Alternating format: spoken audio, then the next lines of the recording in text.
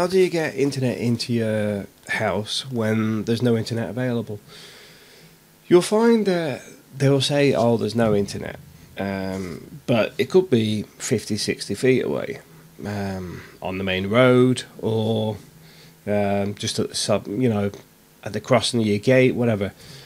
What you can do though is negotiate to pay for the posts, because if you put the telegraph poles in, they'll install it. What they mean is they don't want to pay for your installation, but if you pay for the poles and the cables, they'll do it.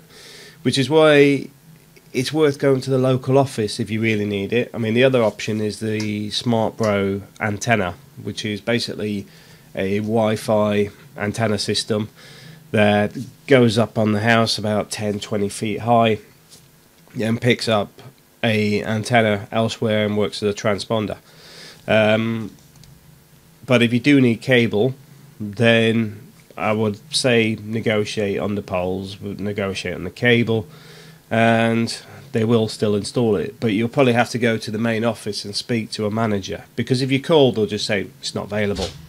But if you actually physically go there and say, right, well, this is how far I am, what, can you do it? And they'll normally do it. But a lot of people aren't aware, because in the West you don't normally go and negotiate to have the poles and that put in. How much does the pole cost? I think we paid about 4,500 pesos for the posts and cable, which isn't too bad. That was for 4 posts, just to bring it into where we are, because there's a bit of a farmer's field before you hit our back gate, and then once you're there, the whole neighbourhood has got access to internet now. But I thought I'd share that because it may not have crossed somebody's mind before.